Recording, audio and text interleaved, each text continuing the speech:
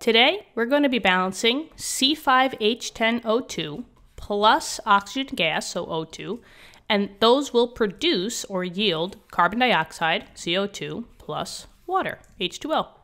So I already wrote out our chart and all the elements that I see on opposite sides of the equation.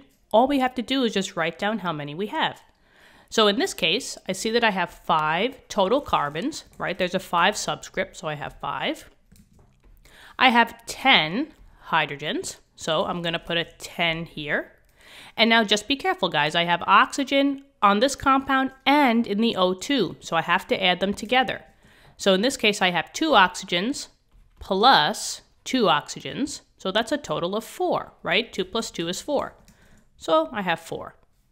On my product side, I only have 1 carbon, so I'll put a 1 here. I have 2 hydrogens, right? So I'll put a 2 here. And then for the oxygens, just be careful. Just like before, I have an oxygen here and an oxygen over here. So I have to add them. Literally, there's an addition sign here. So I have 2 oxygens plus 1 oxygen. So 2 plus 1 is a total of 3. Let's balance the ones that are easy to balance. Let's start with the carbon. You're always going to take the lower number and try to turn it into the higher number by multiplication. 1 times what will get me to 5? Oh, 1 times 5, right? And that number is going to be the big coefficient value that you place in front of that compound. So in this case, I'm adding 5, so I'm going to put a 5 here. But you got to be fair. Whatever number you put in front gets distributed to all of the elements in that compound. So I have 5 carbons, but now look at the total oxygens. Remember, there's oxygen here and here on the product side. So 5 times 2 is 10, plus 1 lonely oxygen here. So 5 times 2 is 10, plus 1 is a total of 11 oxygens. Okay, the carbons are balanced. Let's try to balance out the hydrogens now. So I have 10 hydrogens on my left side. I have 2. So 2 times what will get me to 10? 2 times 5. And that number is going to be the number that you put as a coefficient in front of the element that has the hydrogen. So 2 times 5, just like we said. But it's a compound, so it has to get distributed to everybody. So I have 5 times 2. That's a total of 10 for the hydrogen. But now be careful with the oxygen again. There's oxygen on both sides. So I have the 10 here, right? 5 times 2 plus 5, right? Times 1 is 5. So 10 plus 5 is 15.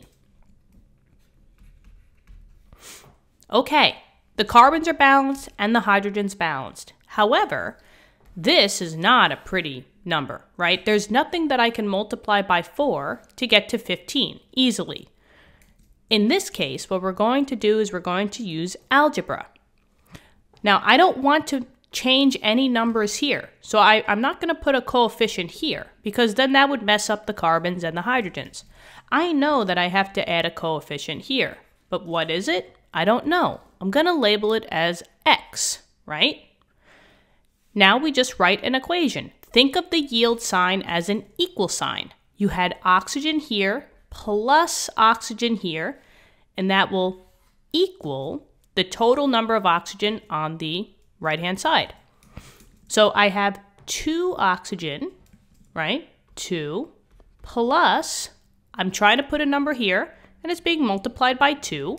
So it would be 2x, and that would equal, because that's the yield sign, the total number of oxygen is 15. So it's going to equal 15. I'm just going to solve for the x value. Just doing simple algebra, minus by 2, you get 2x equals 13, divide by 2, divide by 2, you get x equals 13 over 2. That's the number that is going to be placed over here. So instead of the x value, I now have 13 over 2. But here is the catch, guys. Whenever you finished with the fraction, you have to turn the fraction into a whole number. And it's pretty easy to do that. whatever the denominator is, in this case it's a 2, that's what you're going to multiply the entire equation by. So, since this denominator is 2, I'm going to multiply the whole equation by 2. And maybe I'll put that in black. So, that means whatever the coefficient is in the front will have to be multiplied by 2. There are 4 total coefficients, right? There's nothing here, but remember, that's a secret 1.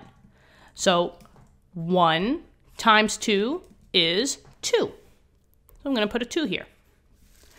13 over 2 times 2, the reason why we chose 2 is because those will cancel out. So 13 over 2 times 2 is now just 13. 2 times 5 is now a total of 10. I'm going to put a 10 here. And then 2 times 5 again is a total of 10. So I'm just going to put a 10 here. And now everything is balanced. And that's your final answer, all right? So in this case, we balanced the equation. We now have 2 C5H10O2s plus 13 O2s, which will produce or yield 10 CO2s and 10 H2Os. I really hope this video has helped you out with balancing this equation. If it did, please press the like button and subscribe to the channel. We thank you so much for that, and let's keep rocking and rolling. I'll see you guys in the next lesson. Have a great day. Bye-bye.